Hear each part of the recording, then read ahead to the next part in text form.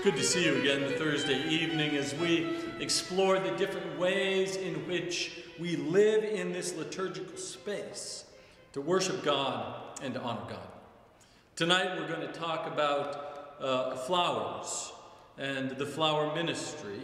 We're going to talk about why it matters in the life of our parish to have live flowers on our altar almost every Sunday. The irony is, in the season of Lent, we don't have any flowers. The altar is stripped as bare as possible, and so we're going to talk about the flower ministry during a season when we have no flower ministry. And maybe that'll even make our hearts yearn more for the extraordinary way in which flowers adorn this sacred place.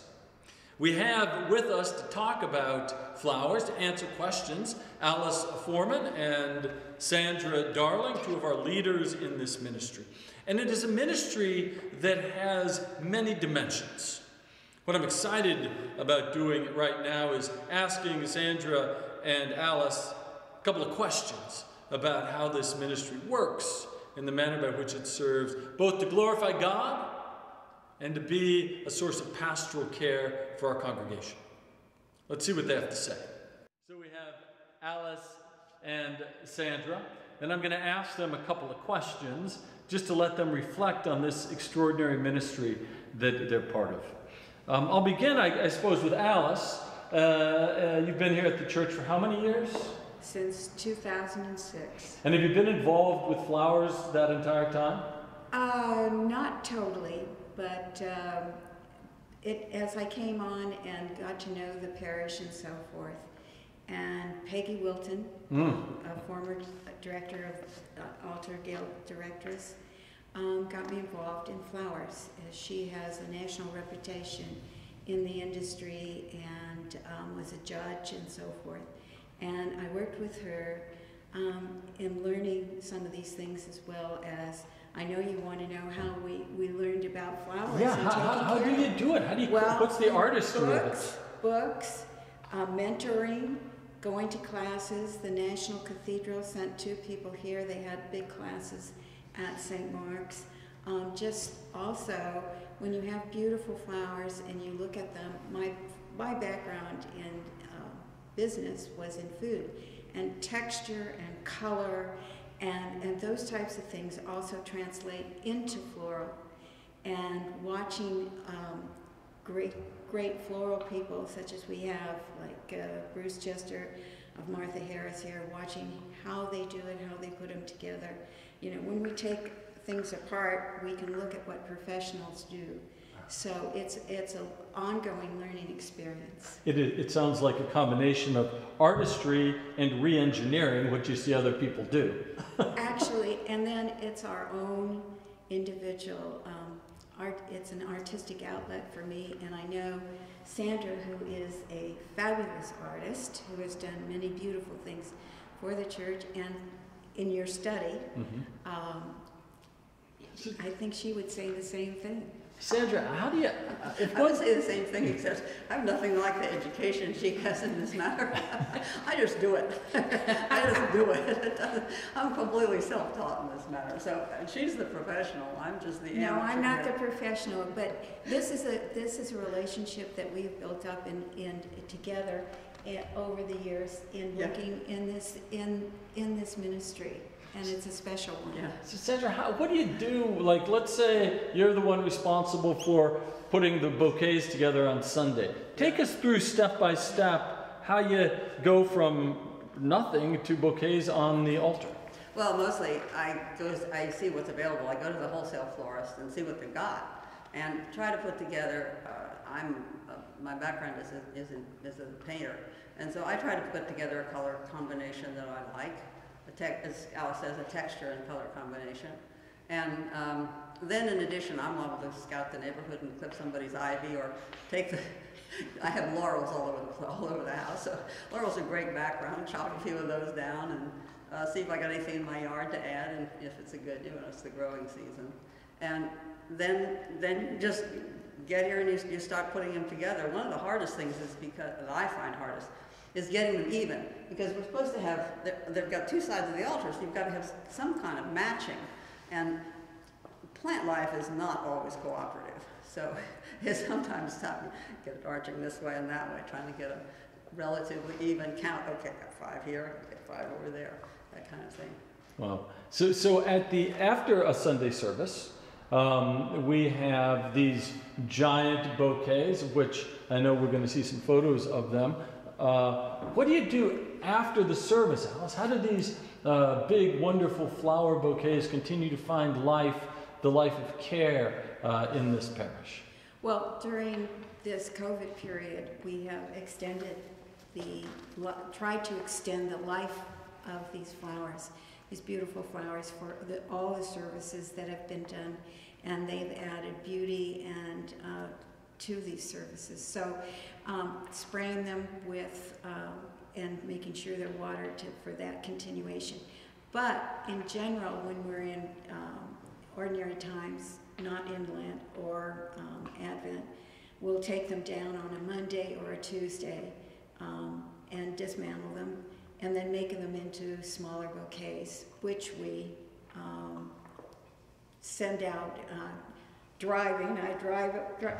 She does the work, because she does the driving. I just do the fun part. And the fun part is that as a team, Sandra has, you can imagine as an artist, has beautiful handwriting, and we'll show you later the beautiful note cards that she and her company have printed for this purpose, and those go along with every bouquet. So you take bouquets out to people who are sick or celebrating something or have had a transition in life?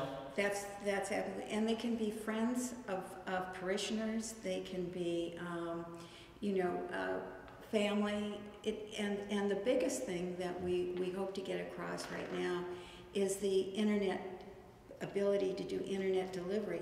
That is, we'll take the flowers to the person in need, whose family, and then have them send a photograph of the bouquet to that person in need in their family or friends, and then use those flowers as centering for prayer during the week.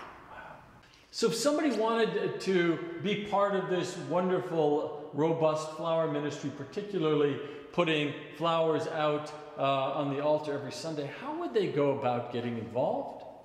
Well, you could contact anybody at the church and they would send you to the right person. The right person, as a matter of fact, is Sally Clark, who's the head of the Altar Guild. She schedules everything. And if you know what you're doing, if you're semi-professional, done it for years, we probably can jump right in. If you're not sure of yourself, if you need mentoring, we're happy to help. But we'd be delighted to have people participate in that. It's a lot of fun. And we have if the more people we have, the less often you have to do it. So that we would be happy to welcome anybody who wants to participate in that. So it's extraordinary the manner by which flowers work in our parish. They work to glorify God up at the altar, and they work as a pastoral way of reaching out and reminding people how much they're loved, how much God cares about them, and that we pray for them here. Flowers are an outward and visible sign of that. But let's go and take a look at where the magic happens. So here we are in the sacristy. This is where things are arranged for Holy Communion. Through this window you might see Sandra out in the yard. We're going to go visit her in a little bit.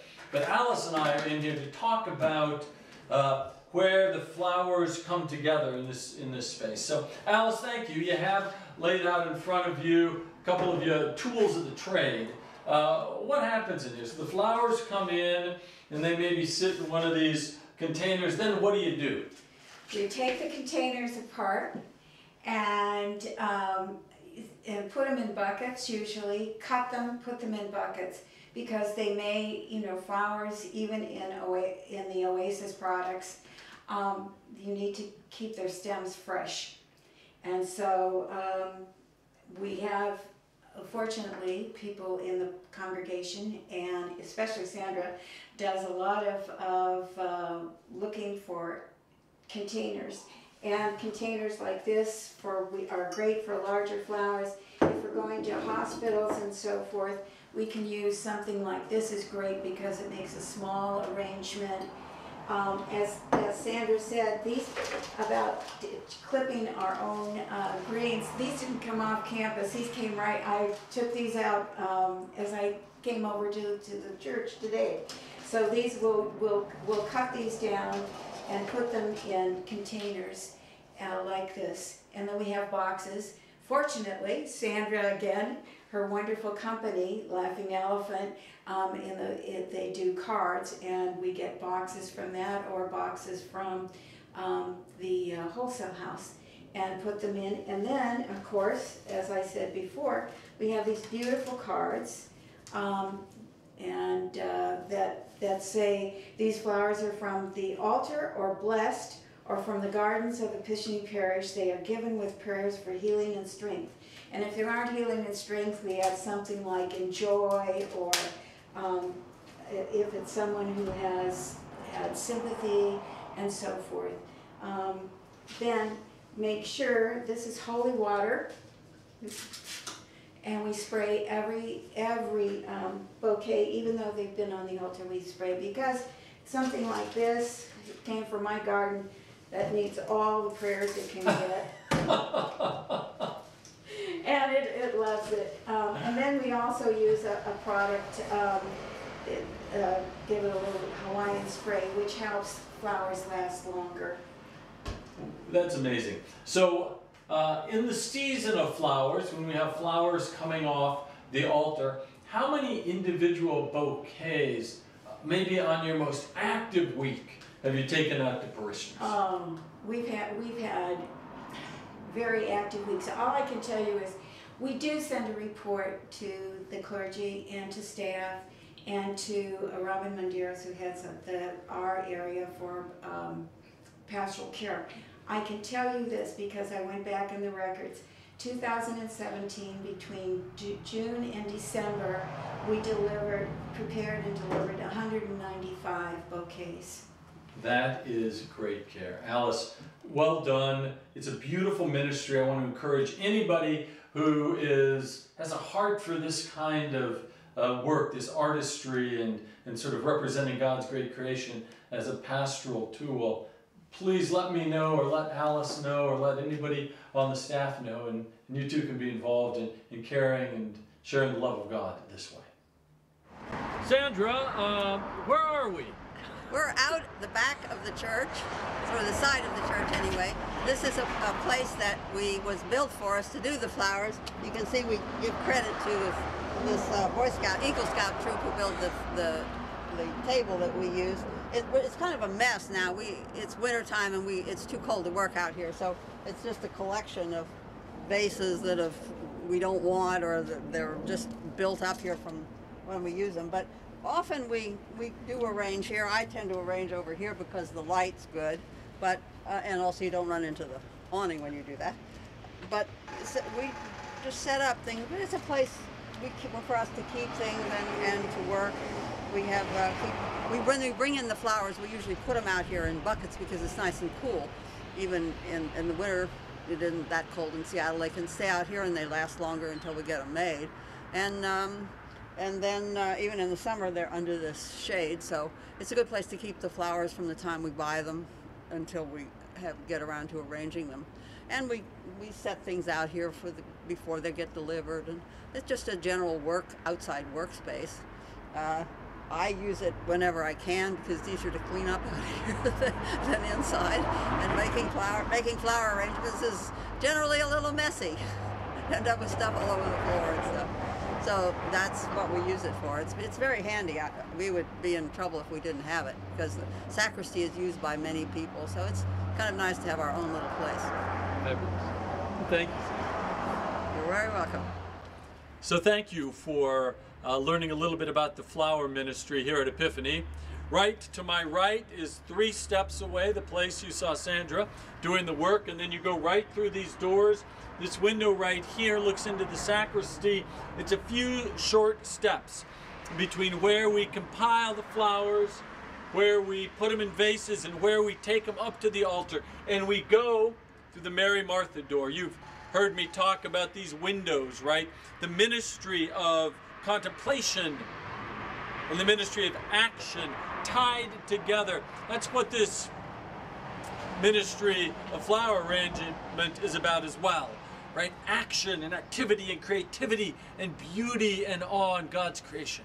If it's something you're interested in or want to find out more about, let me know. And I'd love to introduce you to these most extraordinary artists and women of faith, Sandra Darling and Alice Ford.